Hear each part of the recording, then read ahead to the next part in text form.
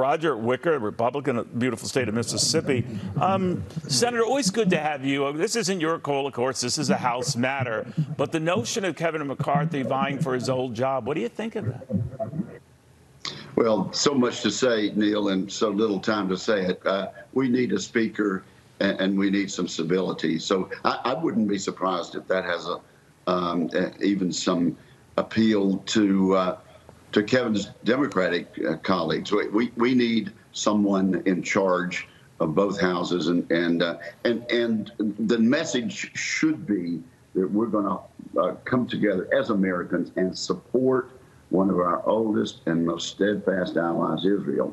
And to the extent that we can prevent shutdowns, can we get back to regular order, passing the appropriation bills, funding our military, that would argue for getting McCarthy back in office. So again, it's not my vote, but we need a speaker real quick, and we need to show our American resolve.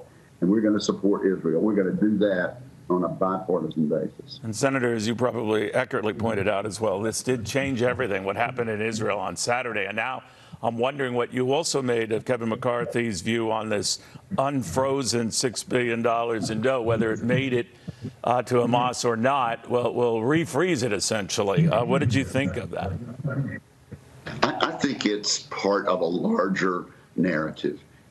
Really, this administration and 2 administrations ago with the Obama administration, just a total misunderstanding of how dangerous Iran was. Now, let me say this. Iran has a decision to make at this point. They can try to settle things down in Lebanon and keep their other client terrorist group, Hezbollah, from expanding this war. I think there are probably some wise heads in Iran saying this is not going to work out well for us if this expands both to Gaza and the Lebanese border. So we'll see what Iran is going to do. But to your original question, the recent payment is just part and parcel of unrealistic response on the part of the Biden administration and previously to the Obama administration about the danger of trusting Iran to do anything toward peace. Do you think modern Arab nations, or those who are, more interested in moving forward than going back to old grudges, well, that's all for the time being? There had been overtures on the part of Saudi Arabia to reach out to Israel and vice versa. Egypt already has essentially normalized relations with Israel. Do you fear all of that is in danger, Senator? Well, I think it's something to be mindful of, but really I've been encouraged.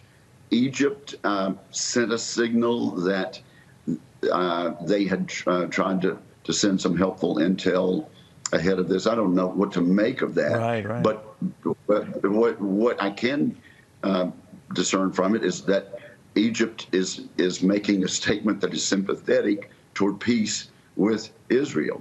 And so I don't think Saudi Arabia wants to go back to the old days. And, the Emirates are coming around. Jordan has been a steadfast ally of ours now for decades and decades. So I think the entire weight of history and the trajectory of history is going to be in favor of continuing to normalize relationships. So all of the people, the Arabs and the Israelis in the Middle East, can live in peace and move together forward. But I will say this: we're not going to have peace in Gaza for a while. I do expect our Israeli allies now to make a real effort to clean out the Hamas terrorists that actually brought this about, and also then we've got some real questions about our intelligence capability. Not only the Israeli intel failure in this regard, but also to the extent that there may have been signals that we missed. So that is a huge question. But to me, I think all in all, we're going to continue toward normalization of of people in the Arab world that want to live in the modern times and advance their people rather than continue with a centuries-old grudge. All right. It's still early on. We hope cooler heads do prevail. To your point, Senator, thank you very much. In the meantime, we stand with Israel. Understood. We're going to stand with Israel on a bipartisan basis. Understood, sir. Thank you very much. By the way,